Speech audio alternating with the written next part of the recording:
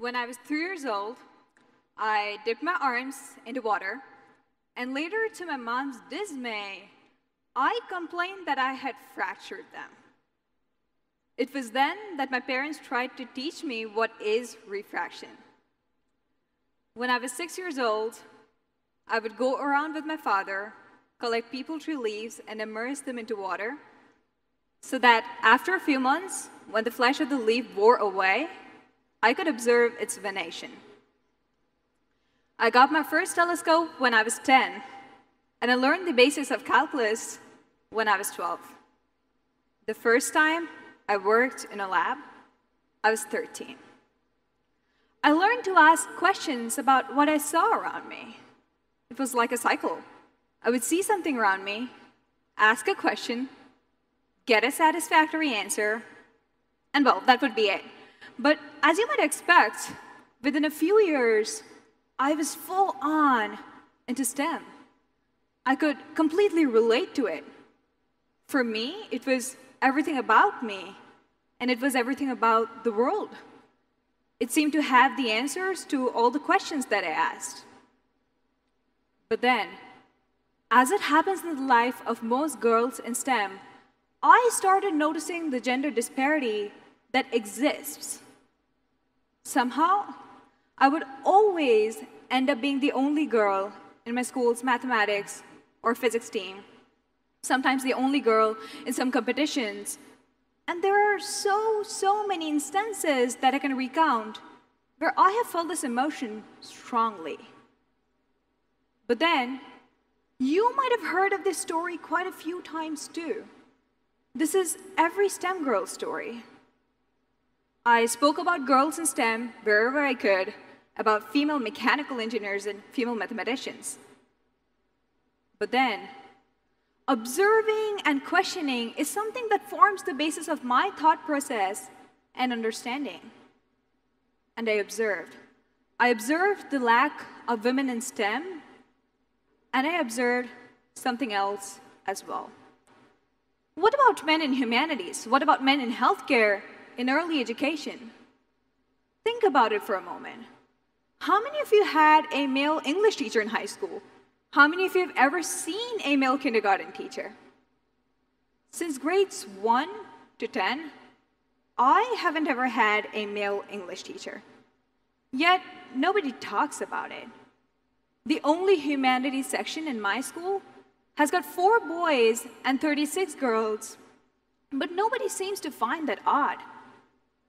The debate competition I went to last December had only 1 male contestant, but nobody seemed to notice that. I think that the problem is something bigger. It's about how the society weighs one career as heavier against the other. It's about how we treat one major or occupation to be more elite than the other. Studies in the USA suggest that women make up about 9 to 16% of engineers and 21% of computer programmers. Now, these figures are really low, and we absolutely want them to go up. But these figures are also the ones that we have heard about. We talk about them, and we care about them. On the other hand, in the heat fields, that is in health, early education, and domestic roles, where the working population is similar in size, only 10% of nurses, nurses can actually be male, and 4% of primary school teachers are male in the USA as of 2017. These career options are not just unpopular choices amongst men, but they're also commonly devalued in the society. They're less talked about and they're less researched. Now, here is something to note. They're less researched. In short, there has been a lot of research that has been carried out about women in STEM, leading to increased media attention. And so we know about it more and we talk about it more, we care about it more. But the question that arises here is that by talking so much about gender stereotypes in STEM, are we stereotyping the concept itself? Maybe. Our passions are being constantly overridden by societal bias. Most Indian kids want to be an engineer, not quite sure which one, and when you maybe computer scientist. And when you ask them why, you get some interesting answers. It would be something like, oh, computer scientists have got really interesting jobs. Oh, but aren't the other jobs interesting? They are, but you can do a lot of cool stuff. Most kids around my age have got the fields all wrong. Computer science is not all about programming. Aerospace engineering is not about the space. Cryptography, by no means, is about cryptocurrencies. The problem is that we are really vague about it. Our reason for often pursuing a career is because the society values it. And you are a part of your society, so you value it too. Currently, we operate on what I like to call the vertical level of career bias. And what do we hope to achieve is this, the horizontal level. And this matters to me and others of my age group because I'm 16, and I would soon be going into college, taking a step forward towards choosing a career. At this point of time, what I would appreciate the most is to pursue what I like, no matter how weird or how out of place it may seem to the society. For me, it means being able to pursue mathematics and behavioral science at the same time. But it may mean something else for someone else, and that is what I'm sure most teenagers would respect. So, where do these differences start?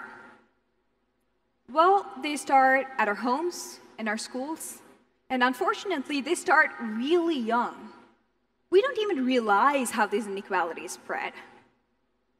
I remember, even when I was just 6 years old, in my first grade, I heard comments like, focus on science because that is what you're finally going to need. Now, this may seem like a piece of natural advice by our elementary school teachers, but they go a much longer way than that. These thoughts are just imprinted in the minds of the students of our country, and unfortunately, even the very basic education system may be implicitly promoting such practices.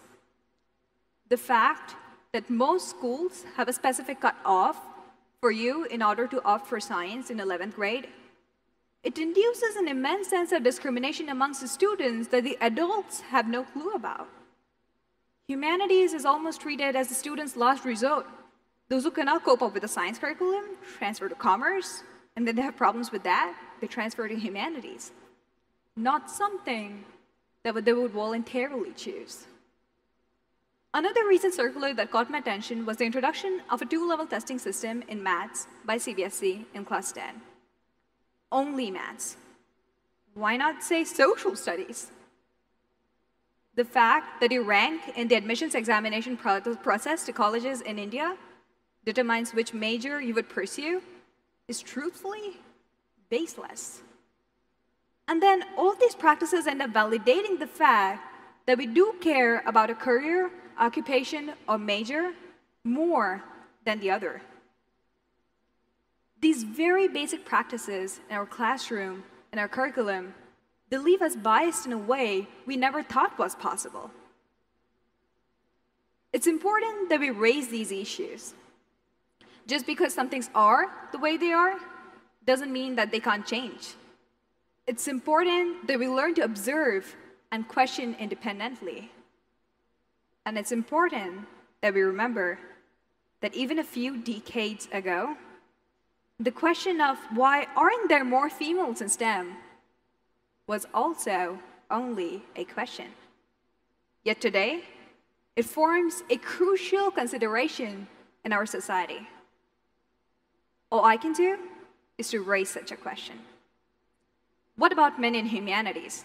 What about men in healthcare and early education? Thank you.